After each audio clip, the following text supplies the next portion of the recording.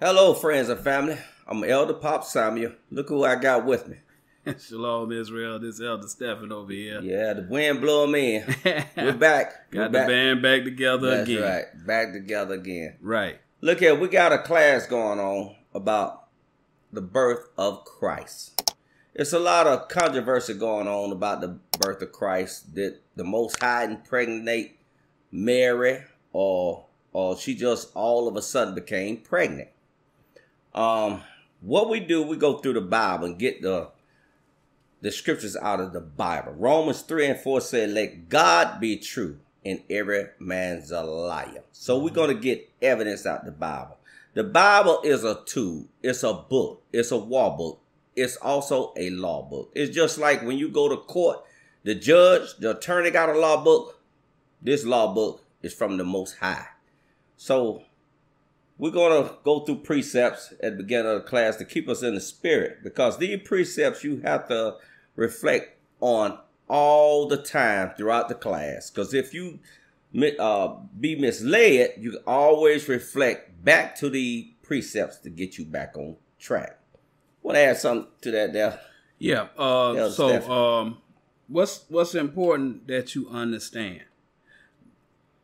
There's parts of the understanding of this that's been brought out by a lot of these even these Israelite camps, and they have a good bit of what happened, but they don't understand a very important part of what this story is telling, because they think it's talking about a man and a woman, right? And the man ended up even though she was pregnant, he had sex with her, but he didn't want her to get killed. That's why he put her away privately.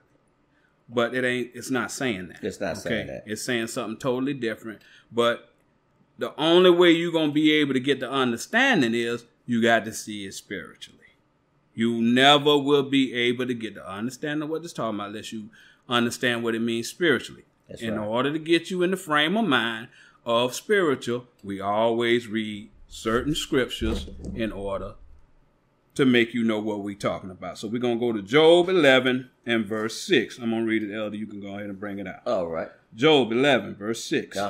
And that he would show thee the secrets of wisdom. It's a secret. It's a secret. Look for the secret. Isaiah 55 and 8 said you must get the Most High understanding. That's what you want to be like. Matthew 5 and 48. We want to be like the Most High. So we want to get his understanding is what he's talking about. Read. That they are double. Carnal compared to spiritual. Carnal compared to spiritual. You have two bodies. You have a carnal body and a spiritual body, which makes a living soul. Read. To that which is. Know therefore that God exacteth of thee less than thine iniquity deserves. All right. We're going to go to Hosea chapter 12 and verse 10. I have also spoken by the prophets and have multiplied visions. Multiplied visions. Not carnal. It's also spiritual. Read. And use similitude. You see that? Read. By the ministry of the prophets. Carnal, spiritual. For instance, when you think about water, liquid water, it's liquid water, but then there's spiritual water for the spiritual body. It's going to be double. Carnal, spiritual. And as you know, in order to get the kingdom, Christ said in Matthew 13, you had to know the mysteries of the kingdom of heaven. The mysteries are the spiritual understanding. You cannot get the understanding of what the Bible is saying, the mysteries of the kingdom of heaven, unless you look at the Bible spiritually. We've showed you in many classes that if you don't see that it's spiritual, you get a totally different meaning. You might think that Jonah was actually in the belly of a whale. Yes. You don't know what belly means. Belly means something. It means something. Right? Yes. If you don't take the time, You be sitting up here looking foolish, like one of these elders of Israel, the big muckety muck in purple. I'm telling you. The king in purple. Yes. When he gave a class talking about he don't know how to weigh fire. Oh. But you can't weigh fire carnally. You gonna explain that to him, elder. But you can weigh it spiritually. That's right. Let's just show it to him. Yeah, absolutely. We're going to show it to you. It's in the Apocrypha here, right? If you think carnally, it's going to lead you astray. Every time. But if you think spiritually, it's going to guide you according to where you're supposed to go. Yes. This is a very simple breakdown on how to weigh fire.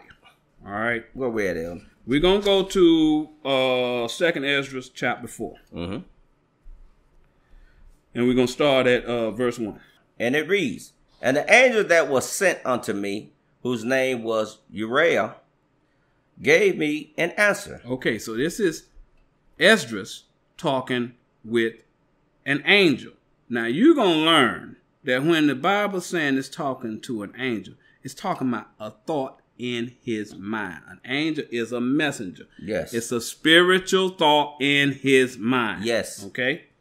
Read on. And said, Thy heart have gone too far in this world. He's telling you. He's admonishing Esdras, because Esdras is righteous. But he's telling him, your heart, which is the mind, has gone too far. What's it? Matthew 15:19. Matthew 15:19. Mark 7:21. Okay, that tells you that the heart is the mind. He said it's gone too far in this world. The world is carnal. Okay, when it starts talking about world, earth, it's talking about carnal. All right? So, go ahead. And thinkest thou to comprehend the way of the Most High? He's telling him, you can't comprehend the way of the Most High if you think in carnal. All right? So the Most High, you have to worship him in spirit and in truth. That's what he's telling Ezra. You can't come to me with a carnal understanding. Read on. Verse 3. Then said I, Yea, my Lord. And he answered me and said, I am sent to shew thee 3 ways, and to set forth 3 similitudes before thee. He's getting ready to show him something. He's going to show him that carnal thinking, he can't answer these 3 similitudes, right? Verse 4. Whereof, if thou canst declare me one, I will shew thee also the way that thou whence the wicked heart cometh. And I said, Tell on, my Lord. Then said he unto me, Go thy way. Weigh me the weight of the fire. Okay. So we're going to give you the weight of fire. Okay. When you think carnal, the first thing you think is, that's weight. This book weighs however many grams or however many pounds. That's the first thing that comes to your mind. Carnal. Carnally. But spiritually, when you weigh something, let's say, for instance, you say, do I want chicken or beef? Like they ask you a question on the airplane. Chicken or beef. So you weighing spiritually what you want. Chicken or beef. Beef. So now the scriptures say, he said, weigh me the weight of fire. Elder, let's get what this fire is. Elder, take me to James chapter 3 and verse 5. We'll do it. James chapter 3 and verse 5. And it reads, Even so the tongue is a little member. The tongue. It's talking about the tongue. You speak with your tongue. Go ahead. And boasteth great things. Behold, how great a matter a little fire kindleth. It just compared the tongue to fire. To fire. Okay. It sure did. Now go to Jeremiah 5:14 for me. Jeremiah chapter 5 and verse 14. And it reads, Wherefore thus saith the Lord God of hosts, because ye speak this word, behold, I will make my words in thy mouth fire. Fire. Yes. And this people wood, and it shall devour them. It's telling you, fire is the word. It's the word. So when you able to get the understanding of what he's saying, so he's asking you to consider the word. Oh man, that's heavy. Weigh fire means consider the word. That's right. How powerful is the Most High's word? Oh, it's very powerful. It's so powerful it can break bones. Sure That's can. how you weigh fire. You weigh how powerful the Most High's word is. That's right. But go ahead, Elder. Jeremiah 23:29. Since we're in that book. Jeremiah chapter 23, verse 29. Is not my word like as a fire, saith the Lord, and like a hammer that breaketh the rock in pieces? That's under the bones to me. So he basically saying, when you weigh the Most High's word versus anybody else's word, his word can break rocks into pieces. That's right. Rocks ain't that doctrine? That's doctrine. That's words. Matter of fact, let's go to Proverbs chapter 30. So we can let you know what a rock is. We're going to verse 19. Proverbs chapter 30 and verse 19. The way of an eagle in the air. Okay, so now he's getting ready to make some comparisons between two objects. All right, you're going to get it at the end. He's comparing two objects. All right, start over again, Elder. The way of an eagle in the air. So he's comparing the eagle to the air. Read on. The way of a serpent upon a rock. Serpent, rock. We know a lot of those. Yeah, we do. The way of a ship in the midst of the sea. Ship and sea. Read on. And the way of a man with a maid. Man, maid. We know a woman is a doctrine. That's right. Anytime you see a word like woman, sister, daughter. That's right. Concubine, yes. wife, yes, mother. It's similitudes. It's a similitude for doctrine. Yes. A woman is a doctrine. It's a all doctrine. Right? So we're going to read it again. And we know that the last example it gave was a man. So he's telling you the first object is a man. The second object is a doctrine. So we're going to start over again so you can get it. Proverbs chapter 30 and verse 19. The way of an eagle in the air. An eagle is a man. When you see an eagle in the Bible, if you see any animal in the Bible, it's talking about men. Yes. All right? Yes. The air is a doctrine. When you hear the word air, it's talking about a doctrine. Read on. The way of a serpent upon a rock. A serpent is a man. Just like that serpent that was in the Garden of Eden was a man. It sure was. And it says a serpent on a rock. So the word rock represents a doctrine. The Most High's word is so powerful that it can break doctrines of a doctrine. That's what it's saying. That's how you weigh fire.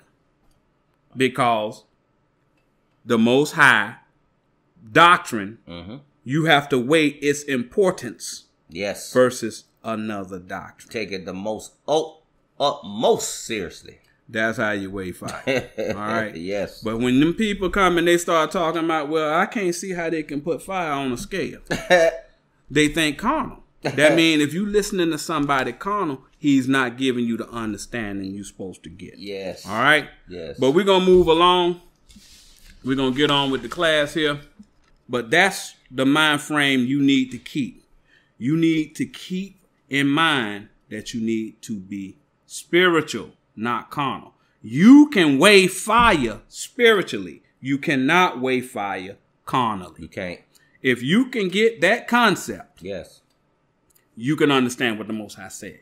Because that's how you worship him in spirit. Spirit, that's the word, ain't it? Yes, spirit and the truth. That's the word. John 4:24. That's the word. Yes. So if you understand that these words have a spiritual meaning to them, yes, you can understand what the Bible's saying. Yes. Always go toward the spiritual side. The spiritual side. Always. That's the moment you go carnal, you mess up. Yes. The very moment. Yeah. So we're gonna hope that you can focus and be spiritual as we bring this class out. If you stay spiritual, you'll be able to get the understanding. And we're going to give you the precepts, what it means spiritually. You will only learn what it means carnally. We're about to give you what it means spiritually. So we're going to go to Matthew chapter 1. So we can get started. Matthew chapter 1 and verse 18. Yeah, we want to start at 18. Now, the birth of Jesus Christ was on this wise. When as his mother Mary was espoused to Joseph, before they came together, she was found with child of the Holy Ghost. Okay, so now it's just said that we're gonna read it again here. I'm gonna read it to you. It says, "Now the birth of Jesus Christ was on this wise, when as his mother Mary was espoused to Joseph, before they came together, she was found with child of the Holy Ghost." So carnally, that's telling you that before they became married, Joseph found out she was already pregnant. Right? That's where they get the immaculate conception from. Yes. Because they don't know what it's saying. They don't. Right? Now, some of the Israelite camps, they'll teach you that no, she actually had sex with the man, right? And that's how she got pregnant, right? And that he didn't want to, because one of the laws back in the Carnal Law say that if a woman, cheat on a man, they'll stone her and all that other stuff. If she can't present the tokens of her virginity. That's how it's taught in the Israelite camps. All right. So now we're about to give you the spiritual understanding of what this thing is saying. All right. First, we're going to start with, it says, the mother, his mother. Now, we just explained to you that a woman is a doctrine.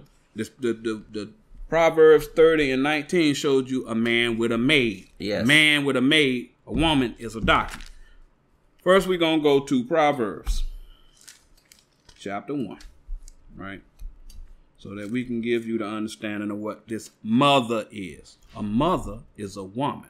A woman is a doctrine. Go to Proverbs 1 and 8 for me, Elder. Proverbs chapter 1 verse 8. My son, hear the instruction of thy father. Your father is the person that teaches you. That's your father. That's what the spiritual understanding of what father means. All right? Yes. Read on. And forsake not the law of thy mother. Did it just say that the mother, the woman, is a law? That's right. A doctrine. That's right. It's telling you a woman is a doctrine. Yes, let's go to chapter 6. Verse Proverbs 20. Chapter 6, verse 20. My son, keep thy father's commandment and forsake not the law of thy mother.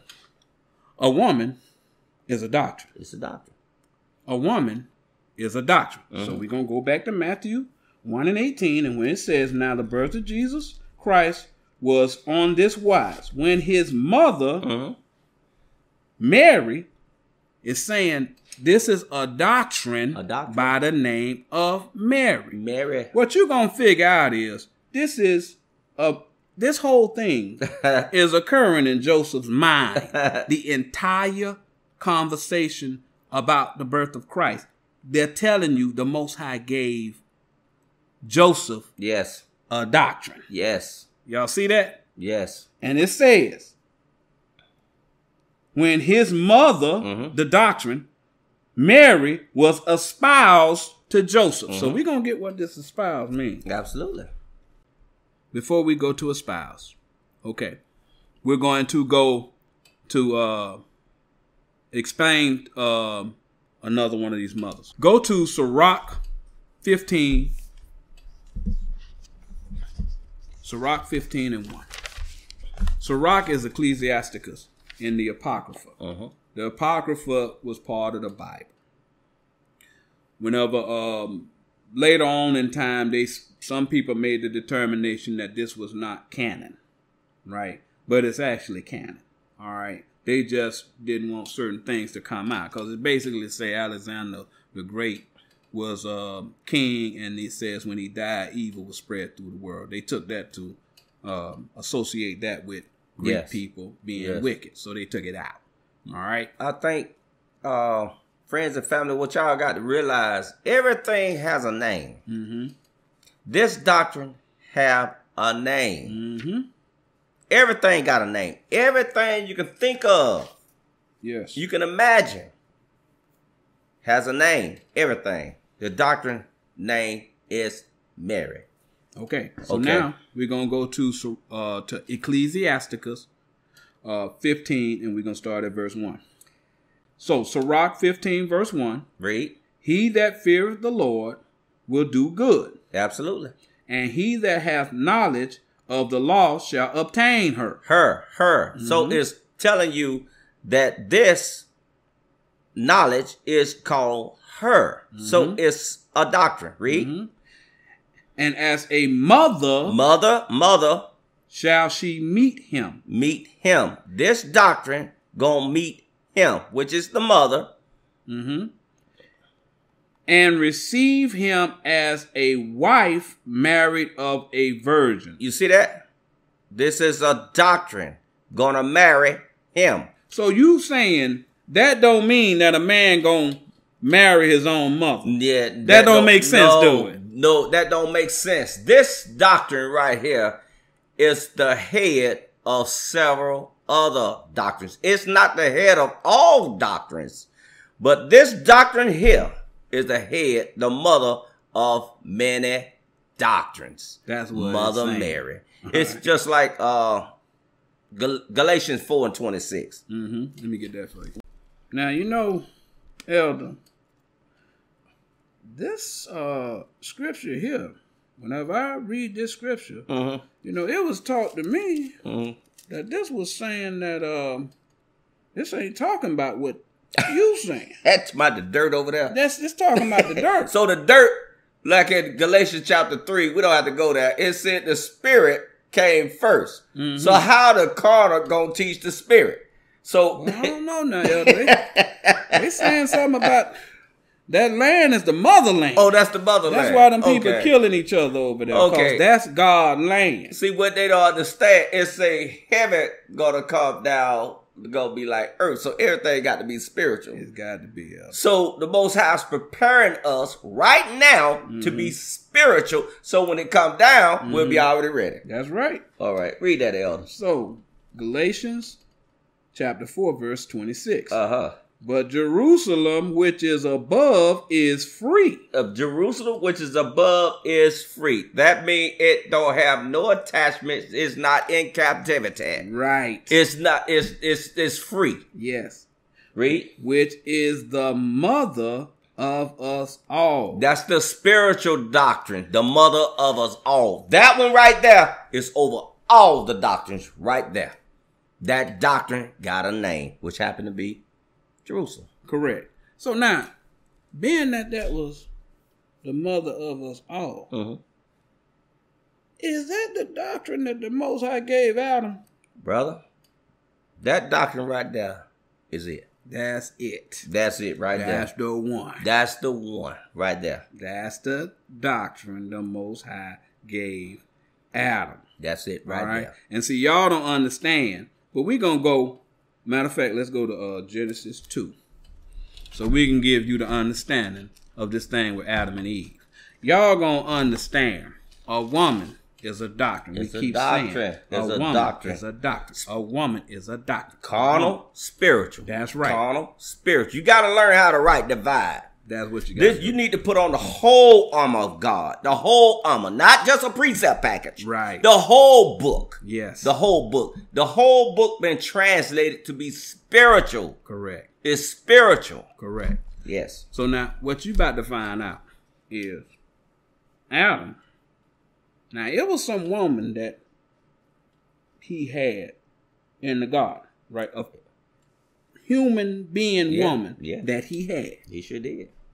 But he also had another woman in his mind. Yes. Okay? Y'all gonna understand what this thing means.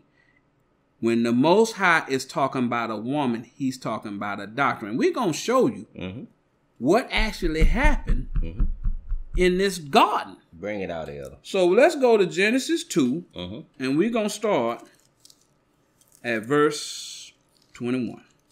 Genesis chapter 2 and verse 21. I like saying that. Genesis. And the Lord God caused a deep sleep to fall upon Adam. And he slept. And he took one of his ribs. His rib. A rib is a bone, right? It sure is. We're going to give you the precepts. But write these precepts down so you understand how to actually break this down. That stuff that they've been telling you, it ain't correct because it ain't precept upon precept. Bone means something. They sure do. But read on. And closed up the flesh instead thereof. Okay, so he done took the flesh is understanding. All right. So he took one of his bones, right? And he getting ready to create something with this bone. Okay.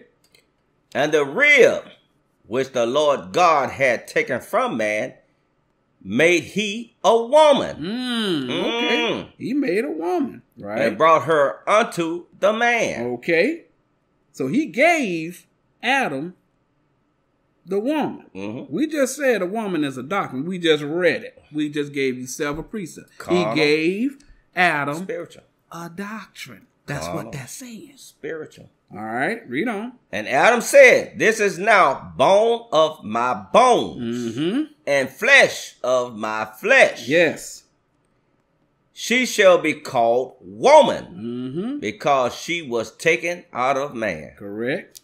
Therefore shall a man leave his father and his mother, and shall cleave unto his wife, and they shall be one flesh. Okay, so it's telling you that the Most High is going to give a man a doctrine, and he going to be espoused or married to that doctrine. That's right. That's what he's telling you, right? Yes. Yes. And they're going to become one flesh. He's going to adopt that. Once he adopts that wife, that means he believes. He believes. That's what it's telling you. All right? Yes. So let's get this bone so you can know what a bone is. Let's go to Job 21.